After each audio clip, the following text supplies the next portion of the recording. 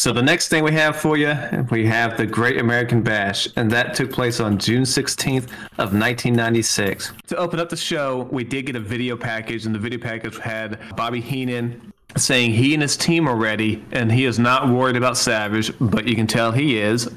The video package then moves on to Savage telling the Four Horsemen to watch out tonight. We also open up with the national anthem because, of course, this is the Great American Bash. So we have to do that. We don't do it for any other pay-per-view, but we do it here. But we'll go to the first match of the night. It is Fire and Ice versus the Steiner Brothers. And the stipulation for this is that there must be a winner. But for the match, of course, like they had before, you got a lot of hog mollies in there. So we're going to hit each other with some stuff. Norton looks good giving offense. He doesn't look good taking it. No, he's not the best seller. Yeah, no. Especially once we get to the ending of this match. Because at one point, Norton hits a devastating looking shoulder breaker. And I forget which Steiner it was, but it looked really good. There is a spot where Rick Steiner hits the Steiner line on Norton, I really like. And then as he picks up Norton's, he German suplex Norton, and Norton kind of sells it. Remember how Seth Rollins would sell the German from Brock? He kind of does the same thing where he kind of like leans to that one shoulder. So I thought that was interesting to see someone else sell pretty similar. The final sequence of this match was kind of a bit botched. Rick Steiner. Oh, it was. Scott Steiner goes for the Frankensteiner, and like you said, Scott Norton isn't the best taker of moves, so he does not take it well, and it looks really bad. Yeah, it's honestly one of the worst Frankensteins I've ever seen, and Norton just does not roll with Scott Steiner well at all, and it's it does not look good. And then at the same time, Rick and Ice Train are crashing together, and then Ice Train for some reason tries to pin Rick Steiner, even though like his head is underneath the rope and all that, and it's just so weird. It was just a weird ending for me. So this match I wouldn't rate any good. No, I liked the other match they had on Nitro better the other week. So yeah, not great, and yeah, that's really all you can say for it. You do get some stiff shots and some nice looking power moves, but yeah, so you get to see some of that, but yeah, it's not the prettiest thing. So this one, I usually like these kind of matches, but this one I probably would give a thumbs down. Yeah. But after that, we did have a backstage interview with the Taskmaster and Jimmy Hart. And Jimmy Hart says tonight is the night that they don't need the Horsemen. And then the Taskmaster says this is not between the Dungeon of Doom and the Horsemen. It's between him, Arn Anderson, and Ric Flair. Yes, and I think, yeah, that's about it for their promo. Did I miss anything on that? Nah. Now we really need to get into Konnan versus El Gato. Yeah, the next match we have is El Gato versus Konnan for the U.S. Heavyweight Championship. And again, El Gato is Pat Tanaka, you said? Yes, Pat Tanaka. I didn't know that, but I just said I was very disappointed in the appearance of El Gato. He was only 33 at the time, I think, when I looked it up. 33, wow. It's just like, no one's heard this character, and I believe they just threw this character together just for a pay-per-view match. He only wrestled as El Gato once, and that was Great American Bash in 96. So again, we're not going to tell you much about the match. It really doesn't matter, and it's not a great match to begin with. But Konnan wins with an Alabama slam into a bridge. It's a nice Alabama slam into a bridge. I'll give him that. So yeah, that's two disappointing matches in a row, but this one definitely is worse than the first match. I just don't get why they needed to dress Pat Tanaka up. They had a big roster at this point. Why not use anybody else? Just throw Brad Armstrong in there. Let's see what happens. Yeah, like I don't know if they wanted to put the mask on him just so he resembles Tiger Mask or something.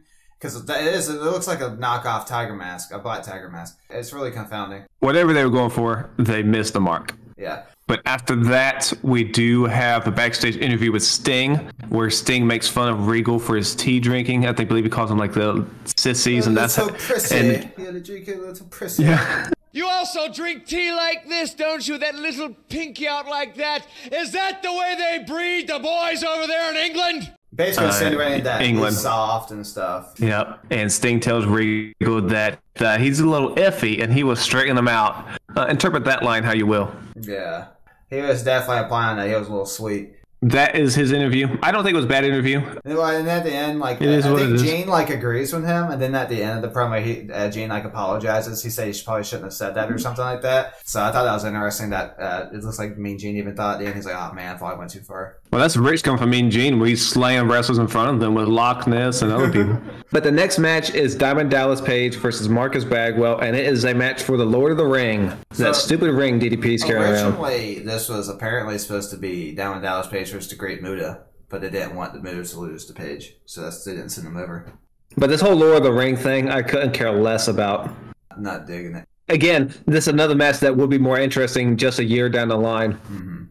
I do love DDP always sells very comedically and kind of over exaggerated, but he does it well enough to make it always makes his opponent look good. So he did a good job with that. I always like the spots in DDP matches where he has the abdominal stretch, let's just say, and he'll reach back for the rope, and then the ref will look. That rope's moving. DDP's like, nah, bro, I ain't touched that. Same thing with the side block rest hold or whatever he does. Yeah, I just like that in the match. He's just like, no, I didn't do it. Yeah, basically, the ending of his matches, he blocks a fisherman suplex and then hits the diamond cutter. Yep, diamond cutter. And that move is over with the crowd now, but it's about to start getting really over with them. But yeah, it's a decent match. Nothing real because there was no real story to this match. There's just two random people thrown together. Remember, originally Diamond Dallas Page was supposed to get the title shot against the Giant, but WCW thought that DDP wasn't a big enough name, so they gave it to Luger instead. I understand why they did that, but why not just have Luger win the Lord of the Ring then? I don't understand. Or just have the title match be on Nitro, and then just have Luger, like we said, get Luger a different avenue to the title shot. There you go, WCW. And who's that benefactor anyway? You'll never know. But let's move on. After this, we got a backstage interview with the Giant. The Giant says the only torture is going to be with Lex Luger. He tells Luger he is mistaken if he thinks he can get the torture rack on him. And he tells Luger the chokeslam is all he is going to know. So no more rhyming. That looks like it is out the window. So hopefully he never does it again. But our next match is Rey Mysterio Jr. versus Dean Malenko. And this is for the Cruiserweight Championship. This is Rey Mysterio's first WCW pay-per-view appearance. The WCW debut of probably the greatest luchador of all time, at least in our era. I mean, I would say he's definitely there. I can't think of anyone better. But through this match, Malenko at this time, a lot of his matches kind of start similar. Malenko will dominate the early portions, and then he'll transition from submission move to submission move, working different body parts, or sometimes the same body part, but in different ways. So that's kind of how this match goes. In fact, it goes on hold trading and then reversals. Yeah, goes on long enough to where you can hear some fans start saying boring during the match. But I didn't think it was that bad. But there were a lot of holds. Rey Mysterio did not get much offense in until near the end of the match. He kind of wakens the crowd up with a jumping senton from the top rope to the outside. And then he hits a springboard drop kick as well. So he's starting to get the crowd excited here. And he tries to go for a super Frankensteiner or Hurricane Rana, but Dean turns it into a powerbomb. And then he pins Ray and he puts his feet on the rope, so he's getting a little heel. He's a little cheater. And the crowd really woke up for that finish. They enjoyed it. This match is quite long. It goes almost 18 minutes. And the crowd was probably awake for the last few minutes. It started really kicking a high gear. I'm very sure Dean Malenko, you're always going to get good matches. The crowd, since this was Ray's debut, they didn't know what to make of him at first, but now, they got a good idea after this match. Yeah, for sure. This is a good debut for Mysterio. This is definitely the best match of the night so far, even though it was a little bit long. But yeah, very good introduction to Rey Mysterio. But we'll move on. Next is an interview. Mean Gene interviews Lex Luger, who is the TV champion. And let me tell you, the TV title means nothing during his reign, unfortunately, because most of the time he doesn't even have it on. He does in this promo because he's the tag champ as well. Let me tell you how many times he's defended this TV championship. He defended it 4 times. And he had a long title reign with that. They shouldn't have given the title to Luger at all if they weren't going to do anything. Luger's too high profile at this point to be a TV champion. He shouldn't be a TV champion. I just don't understand why he had a title belt, period. But Luger says he is here physically, but his mind is a million miles away, focused on the Giant. He says the Giant has changed the WCW forever with his size and his finishing maneuver. He said the Giant thinks he is invincible, but Luger's going to use that against him. He says when a man thinks he is invincible, that's when he makes mistakes, and he will capitalize on all of them. There's one point in the promo where Lex slows down. You can tell he's trying to remember his line. Luger is an interesting promo because when he doesn't mess up in the beginning, he usually can get through it pretty good, and he won't have any issues. But when he flubs coming out the gate, it's like a car crash. It just gets worse. But no, he was fine here, I think. But yeah, that's that. So we'll go to the next match, and it is a Big Bubba with Jimmy Hart versus John Tenta. He's a man, not a shark. But of course, this is sort of kind of a heated feud going on right now, even though the fans don't really particularly care about it too much. But there's issues between these two men, so of course they go right after each other to start. Tenta kind of gets the offense in first. But at one point, Bubba pulled something out of his pocket. I didn't quite get a good look at it. But he hits Tenta with it, which knocks him down. And then Bubba starts working Tenta's leg because, when you got a big man, you got to work the legs, man. But Bubba at one point hits a nice looking back suplex on Tenta, but the finish sees Bubba going for a move off the top rope, but Tenta catches him and power slams Bubba for the win. And Tenta, he knows how to catch somebody. I believe he catches Bubba pretty clean. He was pretty clean, yeah. He was a very strong dude. Unlike Scott Norton, he'll catch you. But this match wasn't great, but it was short. It was 5 minutes 24 seconds, so at least they were in and out. They picked the right winner. Yeah. Tenta, what should have been the pick. Yeah, because Big Bubba winning would do nothing. I do like both of these wrestlers, but this feud isn't doing it for me. They feud forever, and no one cares. I think they had a couple week span where Tenta was getting good reactions during this point in time, but they never capitalized on it, and I believe it's solely because the look kind of killed him off. Yeah. They completely botched it. Yeah. I'm not saying he would have been main event, but I thought they could have had something to where the fans would care about his character. Like, I just don't know. Yeah, you could get fans behind it, but once like the NWO is here, it's like I just like a person like Earthquake. I just don't know how you would keep them around. But yeah, that's the match there. But we'll go on after this, of course. Like the rest of the night, seems like after every match, we get a backstage interview segment. But this time it is with Mongo McMichael and Kevin Green. Mongo tells Arn and Flair they're coming for them, and then Kevin Green says that tonight reminds him of a goal line. He's coming hard, he's coming heavy. like phrasing there, pal, phrasing. And then Macho Man says the smell of winning is in the air. But the next match is a no DQ match between Chris Benoit versus the Taskmaster. Max and I are theorizing that Benoit is a replacement for Pillman. It makes sense. It might not be true. That's just what we think. Honestly, I think the Benoit Sullivan would have been better than the Pillman. But yeah, I agree. But this match here, of course, like you're going to see in this feud, they like to go to the crowd. So guess where we're going? The match goes up. More than just a crowd. Yeah. So we go into the crowd and we work all the way into the men's bathroom. And then at one point when they're in the men's bathroom, there's like a woman in there, and Dustin, he's like, "There's a lady in the men's room."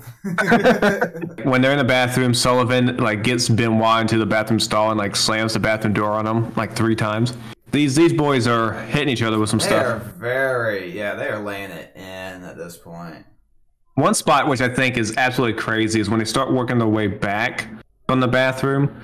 Which during this part of the match, Sullivan's just putting a beat down on Benoit, and when they come back to the arena, when they're on like the stairs coming down, when he hits Benoit down and Benoit he bumps down the stairs. Yeah, I was like, that is not a good idea. Yeah, Benoit literally is thrown down this concrete steps. It's unbelievable. I'm like, why would you ever say I would ever take this? And I believe Benoit falls down multiple sets of stairs. Yeah, it was a lot. It was bad. I don't know, maybe all that muscle will help absorb it, but it's just not a good idea. Oh, yeah, for sure. But eventually, they do make their way down to the ring again. And Benoit throws a table at Taskmaster. That like it kind of hurt a little bit. But eventually, Sullivan gets Benoit on the table. And the crowd's going nuts throughout most of this match. This is a really good match. This is definitely my recommended list. To me, this is the best match, which is disappointing because this is pretty much starting it. Yeah.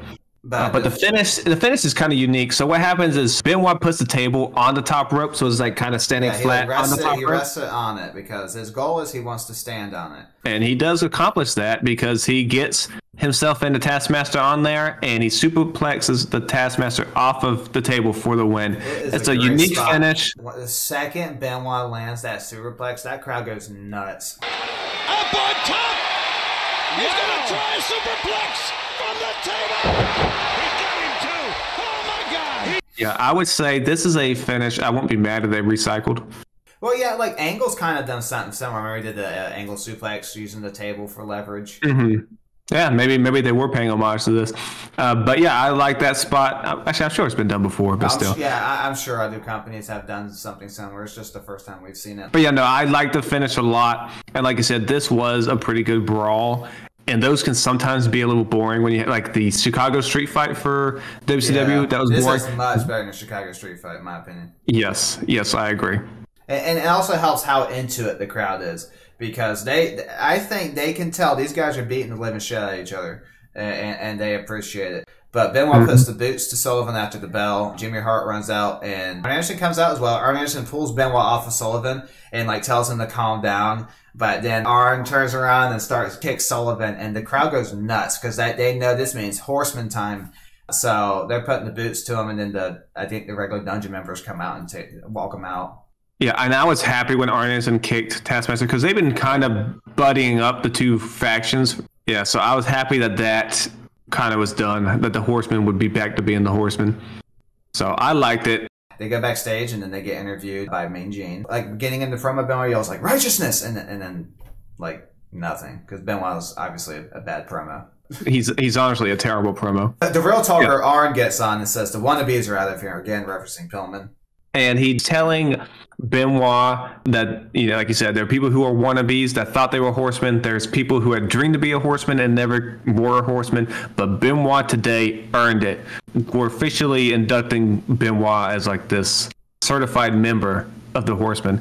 Because that's been a relatively new thing for him to be in this group. Yeah. Arn says they severed the head of the snake that has tried to poison the most elite fighting unit in sports. Arn then tells the Taskmaster that they are ready for a war, and he tells Sullivan he can bring whoever because they are loaded for a bear. I guess they're talking about the giant there. Yeah. And then Benoit tells Sullivan that he has been served, and he put him in his place tonight. You've been served, Sullivan. And then, let's see, Flair turned, and he says, Mongo and Kevin Green, look at their team compared to yours. We're so much better than you. Ric Flair does have a line that says, because he talks about Macho Man too, he says, there's a lot of things Macho Man would like to do that he can't do anymore, right, Liz? So that got me a laugh. And then Heenan, of course, at the end, begs the Macho Man again not to hurt him. But next, we have a match that I was looking forward to. It is Steven Regal versus Sting. The crowd is very happy to see Sting. He gets a pretty good ovation today. Yeah, they were really into him doing this match.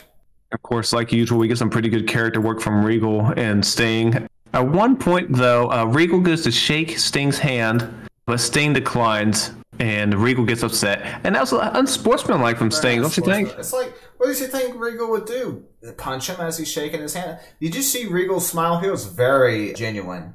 But yeah, Sting, you're supposed to be a babyface here. But kind of like with the Malenko match, Regal works on different holds on Sting, which I don't mind that kind of wrestling. No, a lot of that wrestling with Regal, so. Yeah, if you don't like it, then you're not going to like this, but I like it. I'll go on with the match. He puts on the Regal stretch, which I don't know if it's called the Regal stretch at this point, but I noted it because that's the first time I have noticed him doing that move. But Sting eventually gets the Scorpion Deathlock on Regal, who taps out pretty quickly. I wish he didn't tap out so quickly on that. Yeah. I think they even said something about on commentary they wanted to tap out because they didn't want Sting to do any damage. In real life, you probably would. Like in MMA, if someone's got that armbar and you're going to tap out pretty quickly because you're not going to want your arm. True. I just think because you're trying to build him up, it seems, because why else would you put him in a match with Sting? So I don't like that. It's kind of like when we had the Mark Henry John Cena match. He tapped out pretty quickly to the STF, and I didn't like that. No. But this match, I actually really like this match. Regal got in a lot of offense, and he battered Sting throughout. They gave him a lot of time, too. They gave him 16 and a half minutes. But yeah, check this one out. Pretty good stuff. Next, we got one of the marquee matchups. Yep, and Michael Buffer is out to announce the next two. He usually only comes out to the main event. They wanted wanted to make sure that y'all thought this was a big deal. So the next match is Ric Flair and Arn Anderson with Woman and Miss Elizabeth and coached by Bobby Heenan versus Steve Mongo McMichael and Kevin Green with their coach, the Macho Man. And maybe the most important thing for me here, Jacob, is Pepe makes his illustrious return. He's there to watch his papa in his wrestling debut. There's a point on commentary. It doesn't sound out of the ordinary until something happens later in the match, but Tony Schiavone makes a note that Mongo McMichael switched teams for money, which honestly, I did not know that Mongo ever left the Bears. Yeah, apparently he played for the Packers. He went to the enemy? Yeah. It's a little foreshadowing. Yeah. Pretty good when you can sneak those in. But one thing the announcers do also mention that they say Macho Man has followed through with the WCW's demands and he will be reinstated tomorrow on Nitro. So I think his suspension or his whatever, it lasted a few weeks. Yeah, and he was pretty much on TV every week anyway. I will say Mongo had a lot of rough patches, but he was over. The crowd was into him at one point. Mongo's not as bad as everyone says he is. We've seen a lot worse. But when Mongo is bad, he is exceptionally bad, and we will have plenty of clips of that. Yes, he is, and it's usually in the beginning of a match too. He gets too excited. He's always too excited, and I think nervousness because he's like tense. He looks very tense when he's wrestling. Yeah, he's not as bad as I say. Eventually, Mongo gets a tag into Kevin Green, and Kevin Green is excited to be in there. He is amped up. He should be in high voltage. He's amped up like those guys. Yeah, high on life and wire for sound. But I thought for this match that Kevin Green wasn't that bad. And I don't think Mongo was really that bad either because I don't have notes on him messing it up. At some point, Benoit comes out and attacks Randy Savage to get him out the way. Yes, but then at one point, while the fellas are doing their thing in the ring, Woman and Miss Elizabeth confront Deborah, and eventually they all go to the back during the match. And then later, as the match is still going on, Deborah comes out in a nice dress. Looks like she wasn't wearing this nice dress before. Yeah, it looks kind of expensive. Deborah's also holding a briefcase, a Halliburton. And she hands it to Mongo. Mongo opens it and finds a lot of money and a 4 Horsemen t-shirt. So I will say this spot took a while to set up. Because, like, I don't know if it takes too long to close the briefcase or what, but Kevin Green's reaching out for help from Mongo as he's holding the Halliburton. And I think McMichael knows what the deal is if he wants that money. He's whacks Green on the head with the Halliburton. And then Flair covers for the win. Now, this match was a bit long. It's over 20 minutes long. I do think it went on about at least 5 minutes too long. But I do think at the time this would have been a good swerve for the crowd to have Mongo join the Horsemen. Yeah. And for them, it was a good idea on their behalf to try it because they're investing some money into Mongo McMichael, who was a big name football player too. They want to put him in the best position to succeed, so I understand why they did this. But Mongo has officially joined the Horsemen. Yeah. Post-match, Savage comes back out and fights Flair. Then Mongo attacks Randy Savage. Yep, but this one the crowd really liked. The match wasn't bad. It was a little long, like you said. Could have shaved some time off, but a lot of that near the end, a lot of time was invested in setting up the Mongo turn with the briefcase and the women leaving and all that sort of stuff. Mongo's the 4th Horseman, so the Horsemen got their 2 members, now they're 4 again. But next, we then have a ramp interview. Eric Bischoff is there, and he's interviewing Scott Hall and Kevin Nash. So they come out, and they don't come out to the NWO music. I don't know if they come out to any music. And the crowd is pretty excited to see them come out. You can tell, like, I think some of the male audience is like, dude, freaking yes. Yeah. But Bischoff tells them that he is going to give them an answer of who the members of Team WCW are going to be. He tells Scott Hall and Kevin Nash that they're on, and the match will be at Bash at the Beach. Bischoff also asked Hall and Nash if they work for WWF because of the lawsuit that WWF is filing. Well, I think also with the way the rest of this interview or segment took place, that this felt so out of place for him to directly shift into that. Yeah. Like, it was kind of like they were forced to do it. They were forced to do it. But anyway, they answered no, they're not employed by the WWF. And then Scott Hall tells them to worry about the future, not the past. And Bischoff then, of course, we're not going to find out who the 3 men are going to be tonight. Why would we? Bischoff says he would tell them on Nitro. So Hall grabs Bischoff by the suit jacket collar, and he tells him not to jerk them around. And Hall then punches Bischoff, and Kevin Nash then picks him up and jackknifes Bischoff off the stage. That's a pretty, it looked pretty rough for a bump, and I'm not sure if Bischoff had ever taken a bump before that. Look at her. And then as they leave, Scott Hall grabs the mic, and he says the real big guys just left the building. And then we have a stretcher come out for Eric Bischoff. But I thought for the segment, to end it with the jackknife on Eric Bischoff, yeah, that's going to get people talking, I think, the next day. But next, after we take a while to get Bischoff out of here, we then go to our main event, which is Lex Luger versus the Giant with Jimmy Hart for the WCW Championship. And as Luger comes out, he checks on Bischoff on his way to the ring. He's looking, hey, you got to make sure the boss is okay. And there's no posing for Luger today because he's all about business. He's taking this match seriously. To start, Luger runs at the Giant, but Giant big boots him. You just can't come out the Giant like that, man. You got to be a little smarter. But eventually, Luger does get a sleeper hold on the Giant. And while this is happening, Jimmy Hart goes to hit Luger with a megaphone. But Sting runs out, and he grabs it from Jimmy Hart and chases Jimmy Hart out of the match. Luger does eventually get the Giant down by going after his leg. The Giant doesn't stay down long. He gets back up and he charges at Luger. Luger's in the corner of the ring, and the Giant misses, and he gets himself stuck on the top rope, which kind of looked ridiculous. but it's just so that Luger can give him a few kicks to the ribs. They set up that spot to get Giant up there laying flat on the turnbuckle so that Luger has an easier time getting him in the torture rack. So Luger gives him a few kicks to the ribs, and then he motions for the torture rack, which gets the crowd excited. So he gets the Giant in the torture rack very briefly, and then he collapses. So the Giant then gets back up and hits Luger with a choke slam for the win. And this match was completely clean because even the Jimmy Hart spot didn't really affect the match. So it was kind of anticlimactic to me. But yeah, now this was not as good as that Sting Giant match. Yeah, Sting Giant was better. What were your thoughts on the pay-per-view as a whole? I liked the pay-per-view. The only really slow parts really were John Tenta and Bubba, and the main event. The first two matches. And the main event was kind of meh. But doing a lot of heavy lifting to me was the Sullivan-Benoit match. That was really good. That was match of the night by far. I liked Rey Mysterio versus Dean Malenko. That was good, but I still preferred Benoit Sullivan. Yeah, Steven Regal's Sting, I think, was pretty decent. Yeah, I like that one. Yeah, I think on the whole, I think this was a pretty good show. Like, I don't know, 7 out of 10 maybe. I wouldn't say there was a great match on here, but there were some pretty good matches. I wouldn't hate myself for rewatching it. Yeah, this is certainly not a uncensored or slamboree. So this is definitely a much better pay-per-view than the last two have been. So we'll just go into the next night.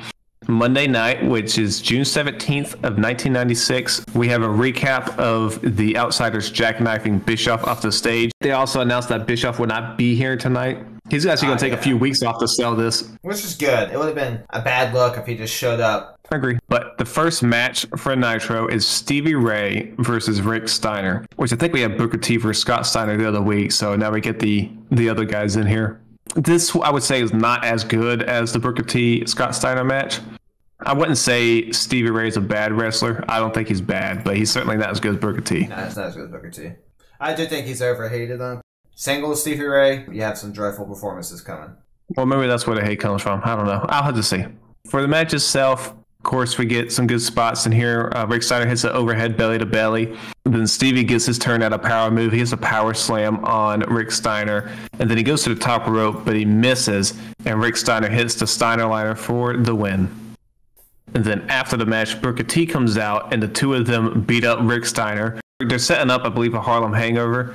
And Scott Steiner comes out, and he covers his brother.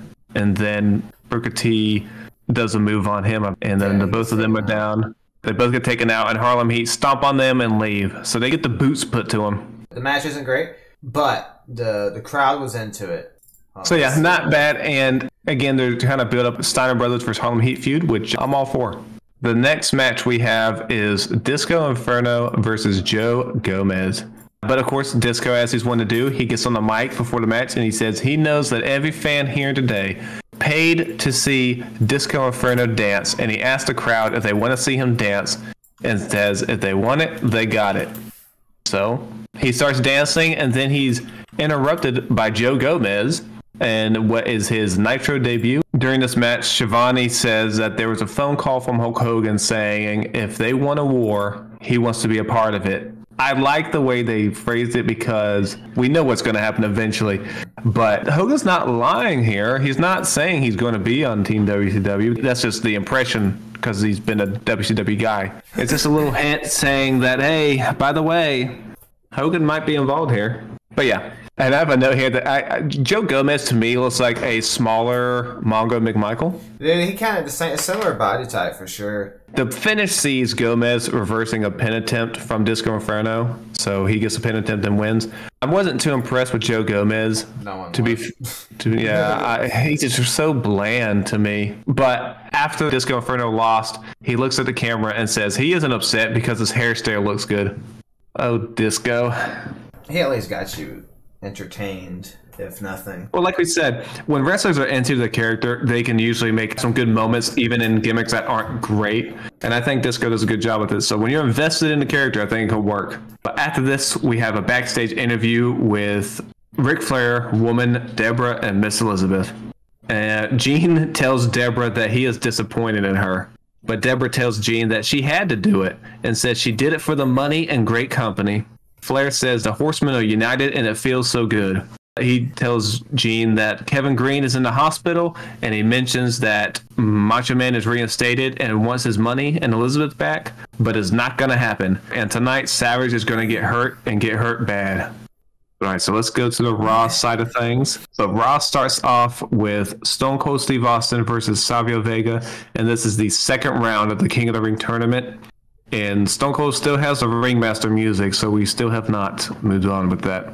I just like to keep notes of when we kind of transition. Yeah. But Stone Cold works Savio's leg for a while during this match. Savio Vega then later returns the favor and works Austin's leg. But during this match, Vince announces that Brian Pillman has signed with the WWF, and tonight we will watch some of his press conference. Yeah. I mean, I was like, wow, damn, Pillman's here already? But Vega gets a false finish here near the end. He hits his spinning wheel kick on Austin, but Stone Cold gets his foot on the ropes. So Vega then goes to grab Stone Cold from behind, and Stone Cold then hits Vega with the Stone Cold Stunner. And that's the first time he hit the move on Raw, and he gets to win with it as well. So I think this is the first time we are officially using it as his finish. And this is also yet another Stone Cold versus Savio Vega match. At this point, on June 17th, how many times have they wrestled that you have? This is the fourth meeting? It feels like more, man. But then after this match, we do get a Undertaker pre-recorded video, and he tells Mankind he will pay for his sins, and he will take his tormented soul and put it in eternal darkness. And again, since Nitro is 2 hours, we'll just go back and do a couple more of their matches. So the next match for Nitro is Chris Benoit and Arn Anderson versus the American Males. And with how these two tag teams are being built right now, I think you can tell who's going to win this match. But one thing I will note, that after last night's brawl with Kevin Sullivan, Benoit has a nice shiner going on the side of his face. Yeah, he does.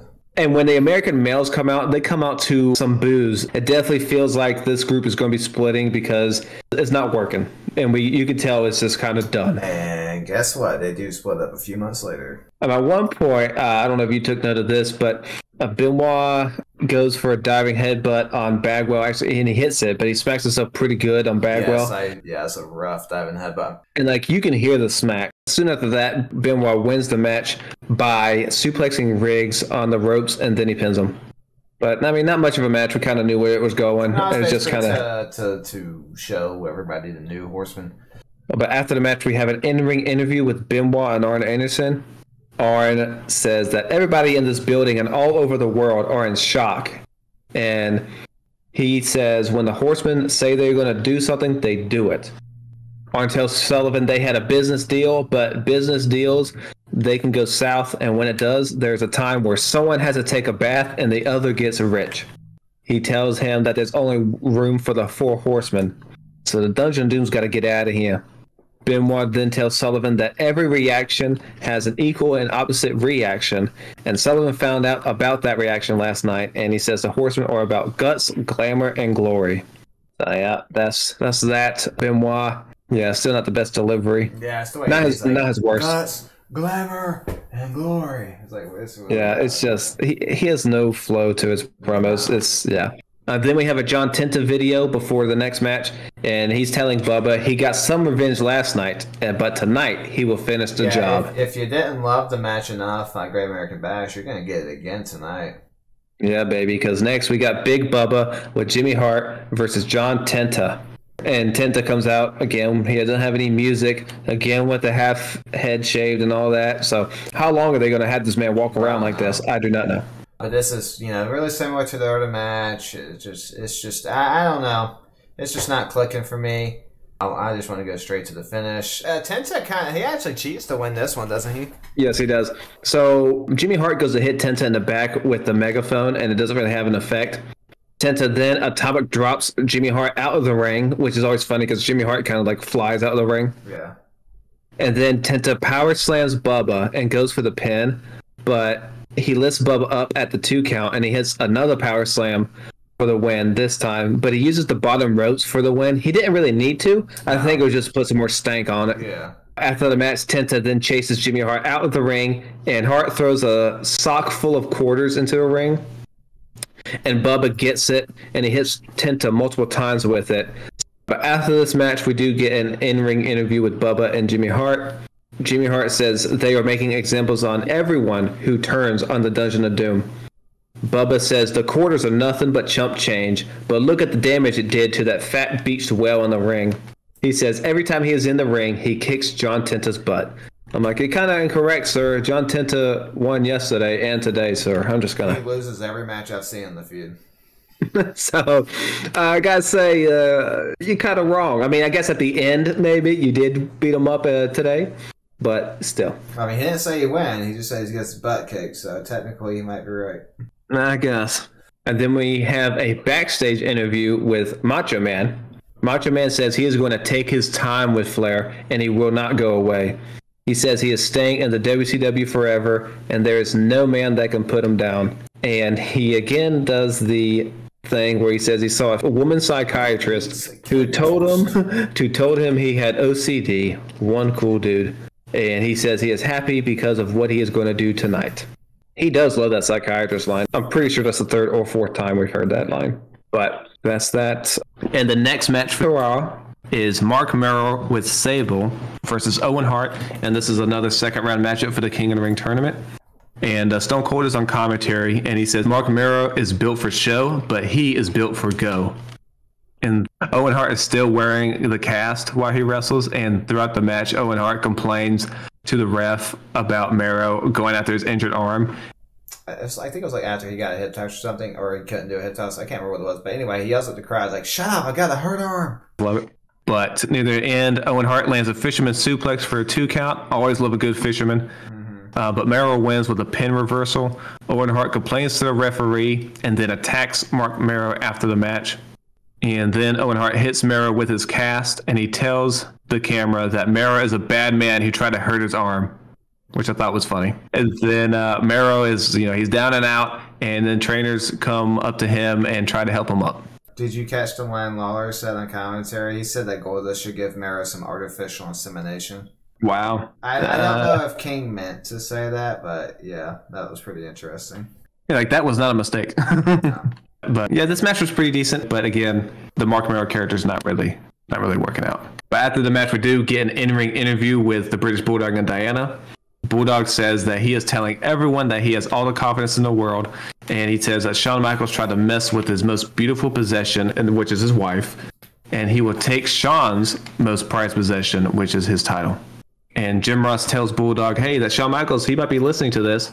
So Bulldog responds, and this made me laugh. He says, I don't give a frog's fun ass that Shawn is listening. I don't think I've ever heard that. It's like, I've never heard anyone say that. And it's just funny coming from him with his accent, too. So that got a choke out of me. But he tells Shawn that if he had any guts, he would come out and face him. So I guess Shawn does have some guts because he runs down to the ring. Right out there. Yeah, he was ready. He was that gorilla waiting. So both men go brawl with each other, and they eventually have to be separated by officials. But the two men still go after each other as we go to a commercial. These two men really not liking each other at this moment. This was a good segment. I agree. Yeah, very effective because I was lukewarm on the feud, but this definitely made me a little bit more interested than I was going in.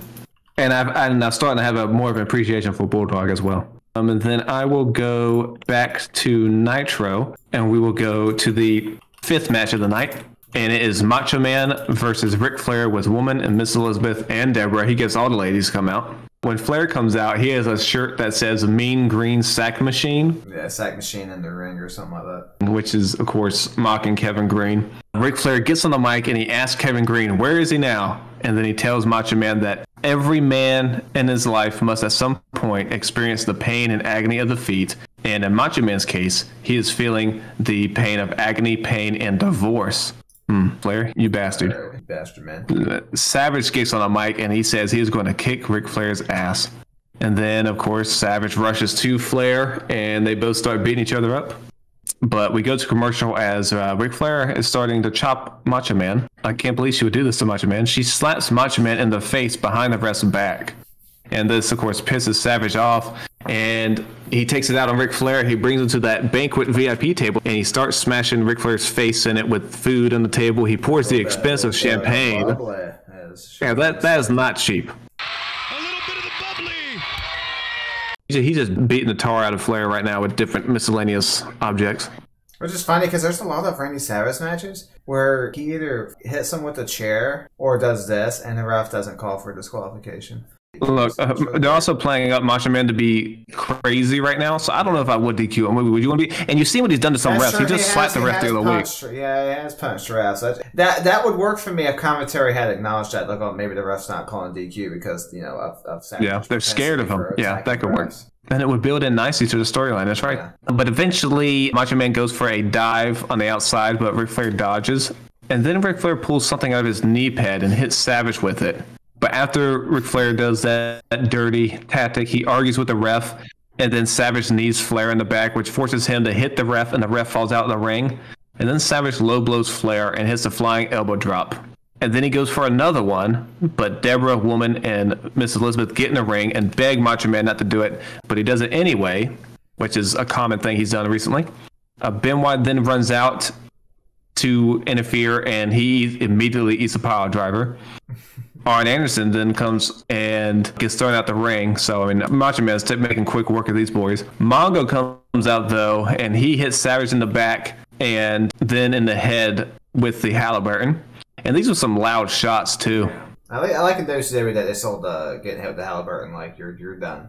Yeah, and then, of course, Ric Flair covers Macho Man for the win. So it's just another time where Macho Man has been screwed over in a match with Ric Flair. But after the match, the four horsemen stomp on Savage, and Mongo slaps him in the face. And then Flair continues punching Savage until eventually they all decide to leave, beating Macho Man down again and again. And then we have a backstage interview with the Giant, Taskmaster, and Jimmy Hart. Hart says he told Sullivan that he couldn't trust anyone under Four Horsemen. Taskmaster says that wars will be all over the place. He also says he has a strange mentality, and there's a fine line between pain and pleasure. You don't need to get into that, Sullivan. I don't need to hear about that. Don't need to hear about that from you. Thank you. Giant then says that if the Horsemen are elite, how come none of them are the heavyweight champion? Giant says he is the best that ever came out of the Dungeon of Doom, and he says anybody in the Dungeon of Doom is better than anyone in the Horsemen could be. False, false, false, sir. Giant then challenges the Horsemen to come after him, and then before the next match for Nitro, we have a ramp interview with Rey Mysterio. Mysterio says that he wasn't very happy that Malenko used the ropes yesterday. He says he respects Malenko, but he wants a rematch for the Cruiserweight title. And then he finishes the interview speaking in Spanish. So, of course, I don't know what he says. Which leads into the next match of Rey Mysterio versus Dean Malenko for the Cruiserweight title. At one point, Malenko hits a huge powerbomb on Mysterio. It's a thing of beauty. He lays it in. I did like that powerbomb. Also, there was a very nice scoop slam from Dean Malenko. Of course, you would make note. And then there is a spot. They kind of trade holds, and Dean Malenko monkey flips Ray, and then Ray just, he flips back and stands up. So it's really crisp. Yep, it's another good match, but I'll get to the finish. Malenko hits what is going to be known as a Scorpion Death Drop, but in this match, they call it an inverted Bulldog, but he hits that for the win. I liked this match better than the one Bash at the Beach. Yeah, I think so too. It wasn't as long, I believe, so I think that helped. Nitro matches were short. That probably helped it too. Yeah, not as much breast hold trading. But let's go back to Raw. We see Aldo Montoya, and Jerry the King Lawler goes to interview him, and he tells Aldo that he reminds him of the Warrior since he covers up his face. King then says that everyone is asking him, what is he going to do to the Warrior? Then he hits Montoya with a microphone and then proceeds to beat Montoya up. So that's what he's going to do to the Warrior, which is unfortunate because he was supposed to have a match with Triple H tonight, but King isn't done. He keeps beating up Aldo Montoya. He punches him, and then he power drives Montoya, and he tells the camera that that will be the Warrior. Jake the Snake then comes out, and then King gets out of dodge because King's afraid of snakes, and he goes back to the announce table. But he gives Jake the Snake a look, and he just is like so angry. Yeah, it's pretty funny. But then also we get some footage of the Brian Pillman press conference. Pillman says the events of the past 8 weeks have changed the future of his life. He's mentioning, of course, the car accident. And then he said he went from a point of not knowing if he was going to live to signing a contract with the WWF, and he thanks everyone for being there. I like that. To me, it's like Pillman was playing nice to get the contract, but then immediately after he got the contract, he goes to loose cannon mode. Yeah, things would change very soon. But let's now go to the main events, and I'll start with Raw's because it is the weaker main event. It is Goldust versus Jake the Snake Roberts. It should be noted that Harvey Whippleman is the ref for this match because remember a while ago, Harvey Whippleman was coming out taking notes on the ref. That eventually led to Harvey Whippleman becoming a ref. And this sort of plays into the match. Goldust does some stalling tactics. He goes in the ring, and then he goes back out, so the ref starts his count. But Harvey Whippleman kind of increases the count each time Goldust does this, and Goldust complains to Harvey Whippleman about this. He said, that's not fair. I did kind of get a kick out of that because he was like speeding up his count. I'm like, hey, what is this Joker doing? Yeah, Whippleman's not going to take Goldust's antics. And then during the match, King's on commentary, of course, he talks about himself being tired of hearing about Jake the Snake's drug issues. And he says, this isn't the 700 Club, it's Raw. Most of the match is like Goldust playing mind games with Jake the Snake. Yeah. But also on commentary during this match, King spoils the whole plot of Mission Impossible, which again just came out this point. He legit gave the whole movie away. I was like, that's crazy, dude. I bet people were pissed. And then after he's done ruining the plot of Mission Impossible, he then tells Vince that he can give him the results of this match if he wants, which I think was such an interesting call to WCW doing that. Mm-hmm. Jake the Snake clotheslines Goldust, but Marlena is seen putting gold glitter in Goldust's hands. And then as Jake the Snake approaches him, Goldust throws it in Jake the Snake's face and punches him in the face and then pins him for the win. But then Harvey Whippleman, being the smart ref that he is, he sees the glitter on the floor and he reverses the decision. So he awards the win to Jake the Snake by disqualification. And then Goldust goes to attack Jake after getting him up, but Jake the Snake hits Goldust with the DDT to the applause of the crowd. Yeah, this was a very weak go-home show, honestly. Yes, because next we have King of the Ring coming up. So for this to be the lead-in is kind of weak. But yeah, or have the Shawn Michaels pull apart brawl be the ending. True, that actually would have been better. But yeah, so this is a really weak episode. We do end with an after-match promo with Jim Cornette. Jim Cornette says he came up with the perfect choice to be the ref, and he shakes Mr. Perfect's hand. And Mr. Perfect tells us that he will be the perfect referee at King of the Ring, and he will call it right down the middle. Do you believe him? Yeah, why would Mr. Perfect lie? He's an upstanding citizen. Just making sure. But let's go ahead and go to the main event of Nitro, which is Scott Steiner versus the Giant with Jimmy Hart. And this is a WCW title match. Scott Steiner has some taped ribs, so he's selling the attack from Harlem Heat earlier in the night, which is good. I like we have consistency here. So during the match, Scott Steiner goes to pick up the Giant, and he almost gives him one time, but of course the ribs fail him. So he falls backwards, and the Giant lands on him. So we're just kind of doing a whole lot of spots where the Giant, Scott Steiner tries to get the Giant up, but can't because he's too injured and the Giant's too big. Steiner hits a fantastic gut-wrenching suplex on the Giant, and the crowd goes nuts when he hit that. Scott's going to try to get him up. He got him. And he suplexed the Giant and he made it look easy. It looked easy. I bet he did most of the lifting because it's just phenomenal. Definitely the highlight of the match, best moment. Yeah, because soon after that he gets it's like a wooden chair, and Jimmy Hart goes to grab it, but Steiner, having the strength of 1,000 men, he pushes Hart out the way and smashes over the Giant, and Giant no-sells it. I love this finish because Scott Steiner sells it as she's shocked that it did no damage to the Giant, and because he's so shocked, that allows the Giant to get him up for the choke slam, and it is a phenomenal choke slam, and that's for the win. So, really great ending. Yeah. It's like Steiner looks like he gave him his best shot and did nothing. He had his best shot, even with the chair, and he sold the surprise that it had no effect. I thought it was great storytelling. So, yeah, I like this match. I think I like this match better than the Luger one from the previous night. I would agree. So, yeah, good main event here. And again, clean win for the Giant, building him to be this unstoppable monster. I can see what they want to. At Giant this time, it's phenomenal physique. The crowd goes nuts for any choke slam, and it's just the the Giant's huge hand grabbing Scott Steiner, who's a thick man, and his hand's still looking huge around his neck. The crowd got hyped. So good stuff here. After a commercial, we go to Mean Gene, and Gene says the 6 names that are being debated for Team WCW are Hulk Hogan, Sting, Macho Man, Ric Flair, the Giant, and Lex Luger. And the 3 names that were drawn were Lex Luger, Macho Man, and Sting. And they will be representing Team WCW versus the Outsiders and a mystery partner. But as far as the show, I mean, I think anyone can plainly see WCW wins this one. Not even close. Now, I mean, again, Nitro is 2 hours, so they have more chances. But sometimes, as you can just tell, even if it was an hour show, Nitro would have won. Yeah, Nitro won easily, and the ratings for this would be Nitro won 3.4 to 2.3, so they agree with us by over, a whole point. That's a big disparity. Actually, I believe this is the start of the streak. Week 1 of the 83-week streak. WCW's just got a lot more going on right now. I mean, the only thing going on in Raw right now recently is the Bulldog, Shawn Michaels feud, and the King of the Ring tournament. Yeah, it gets better. Late 96, there's a lot of the stuff you can sink your teeth into. We do pick up a little bit at the King of the Ring, but there's still some rough episodes. But yeah, WCW just got more oomph to it right now. Even the mid card of WCW is better. Like they're just doing more stories there.